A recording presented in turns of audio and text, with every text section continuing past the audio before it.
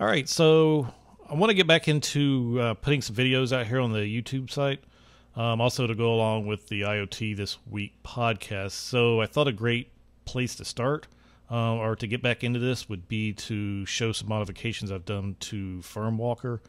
So if you don't know what Firmwalker is, it's a bash script I put together at least a year ago now, and also I had some other folks out there on the internets who made some additions and enhancements and so forth to it as well. So I want to show a couple of things. Like I said, made an addition to the Firmwalker script, shell script, so that it'll do a little bit more sophisticated certificate searches that we'll be able to use in searching for devices with those same certificate serial numbers in Shodan. So just to get started with, this is the part of the Firmwalker file that I made changes to. And it's basically this part right here.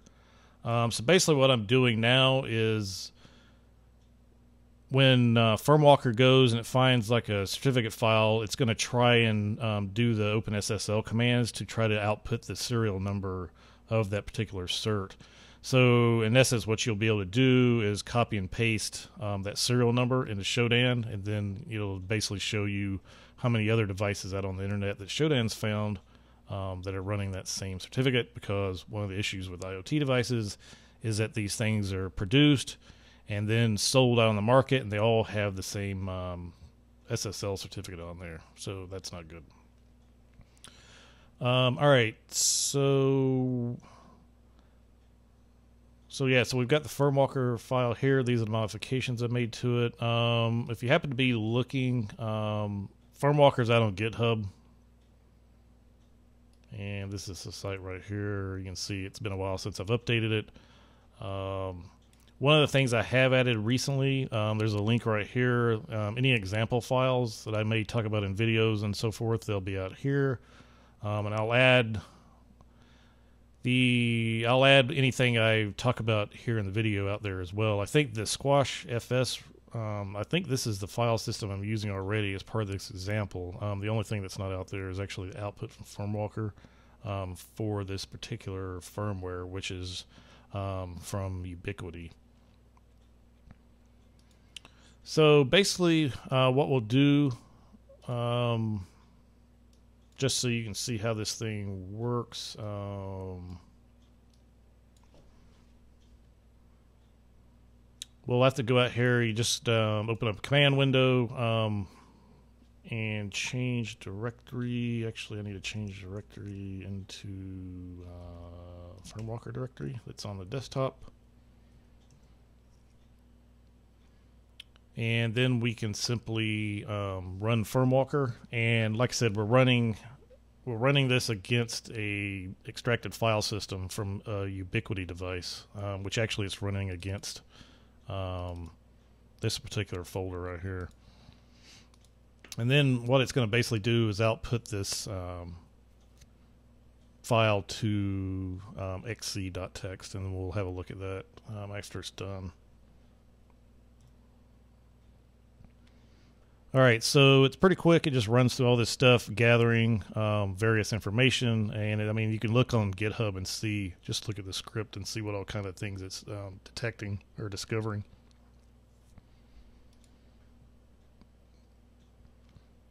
And then once it runs, this is the output.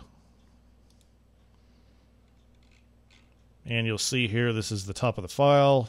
It's looking for like password files, shadow files, various certificate files like CRT. You'll notice here it's found some of these things. It's looking for anything that's got the word admin in it or password. It's looking for telnet stuff. It's looking for binaries. Especially like on IoT devices, a lot of these devices run Dropbear and BusyBox and that sort of thing, and it basically gives you the location of those things.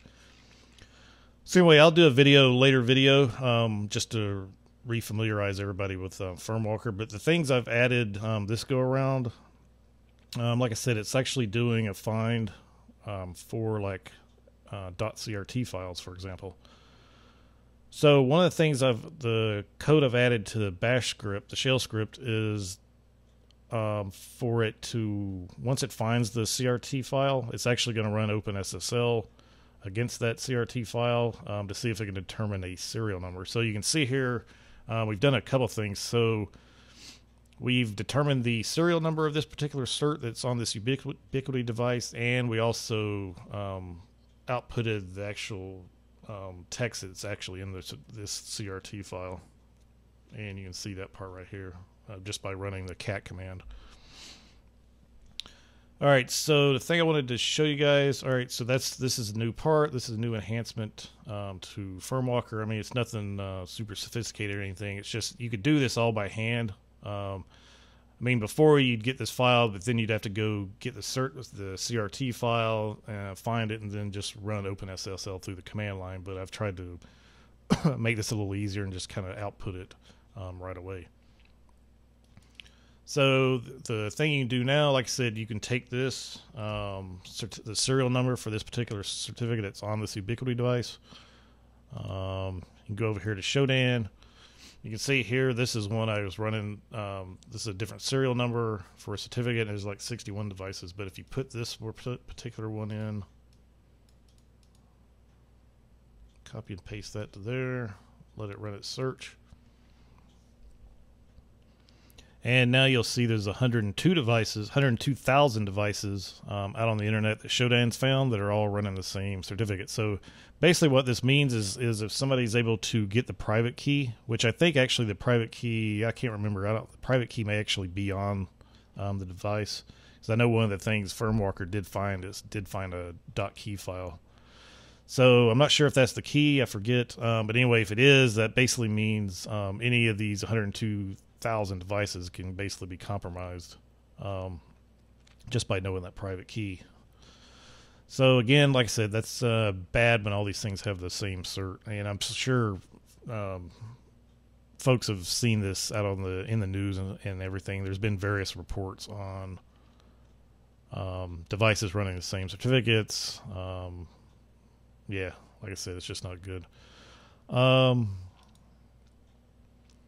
So yeah, so that's about it for now. I just wanted to go over those couple of quick things. Again, example files are right here on this Microsoft, the OneDrive share. There'll also be more enhancements coming to this thing. And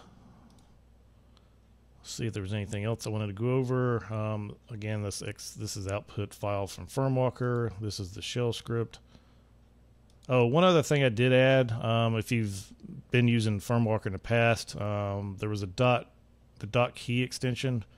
This is something I found in this particular firmware file, but I've actually added it into the data files that contain the file extensions that you feed into Firmwalker to look for through the file system.